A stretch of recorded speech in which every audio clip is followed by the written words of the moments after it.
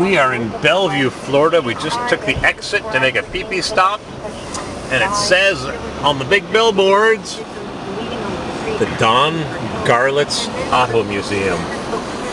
Closes at 5, and it's 5:30, which means the gate is closed. And the pipes are nice and straight and true because they don't get no stinking frost here to make everything fling sideways. Big Daddy Don Garlits Auto Racing Museum and Car Museum, and we don't get to see any of it. Not one drag racing funny car, altered car, nothing. All the cars that survive 50 years are behind the chain link fence. I'll take you for a little fast look. Give me a sec.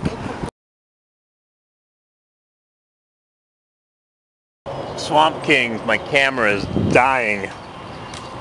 The lens gear, private drive. The lens gear has a chip in it, and I gotta pull the lens open with my fat fingers. I get a few months out of the cameras, then they die and they go on my shelf.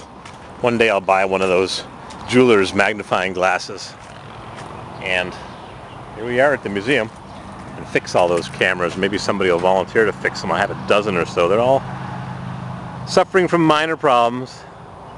AA fuel dragster. Connie Canita. Bounty Hunter. Antique Car Museum. Old Texaco gas pumps from 100 years ago. An old fighter jet. The Big Daddy Don Garlits Museum of Drag Racing. We're here and they're closed and we're not coming back. Oh well.